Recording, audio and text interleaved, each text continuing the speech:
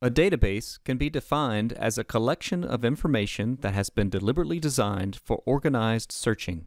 So basically, databases are a way to organize the oceans of information that are available and make it easier for us to access what we want or need from them. Just about anything can be put into a database. In our case, SLCC library databases will contain things like scholarly research articles from various academic journals, newspaper articles, magazine articles, ebooks, audio, video and images, test preparation for licensure, certification, or entrance exams, government documents, and that's just to name a few. All of the library's databases are designed, created, and managed by outside vendors.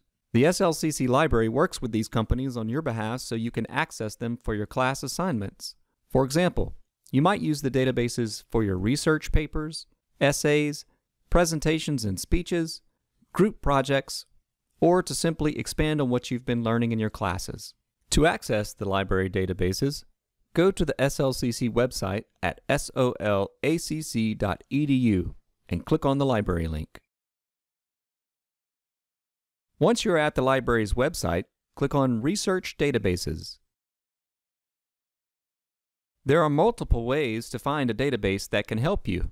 For instance, if you need to find research for your psychology paper that you're writing, you could use the Database by Subject filter to show you the best databases that contain information related to psychology.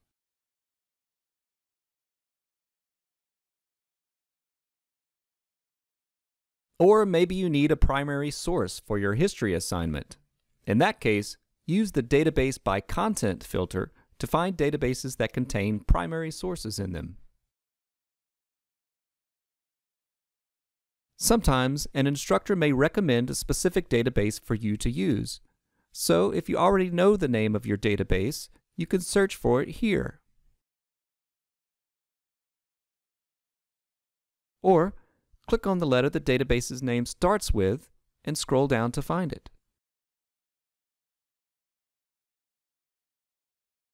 No matter what method you use to find a database that can help you, always remember that under the name of each database, there is a short description that gives you more details about what you will find in it.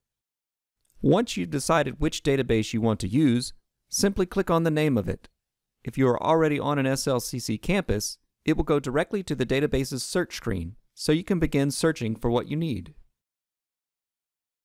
However, if you are accessing a database from your home or anywhere else off campus, it will take you to a login screen first, in order to confirm that you are a current student at SLCC. Once you have successfully logged in, it will take you to the search screen, so you can begin your search.